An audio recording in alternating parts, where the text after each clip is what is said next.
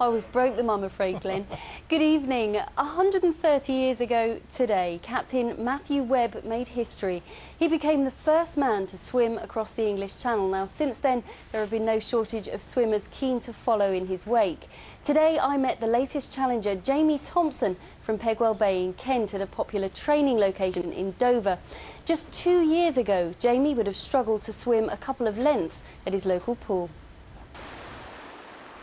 It's more than 20 miles from Dover to France, a quick trip on the ferry or a massive physical challenge through the waves of the English Channel. Jamie Thompson was a virtual non-swimmer when he began training for the challenge, which will take him up to 20 hours. He's doing it to try to raise £10,000 for the charity Practical Action, which works with poor communities. It started with a couple of depressing lengths in the pool where I had trouble finishing those, and then it came to my qualifying swim last Sunday where it was 6 hours. I had to do in front of an official to qualify for the swim this Saturday. And it gets to the stage where you're just very tired, but I mean it's not an aerobic tiredness, it's a muscular thing which you have to overcome and see what happens on the day, really. More than 800 swimmers have successfully completed the trip since Captain Matthew Webb set out in 1875. And according to modern theory, he did everything wrong.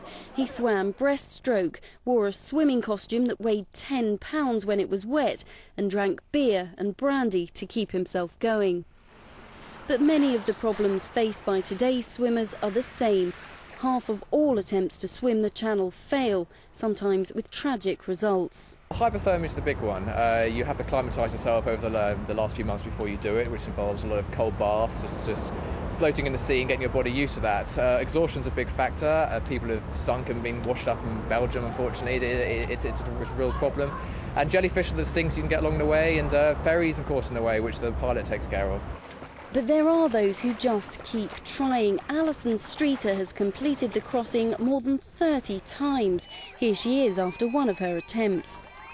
It doesn't matter what time you do, as long as you get there. Every single time you go out there, the conditions are different. You've just got to finish, no matter what.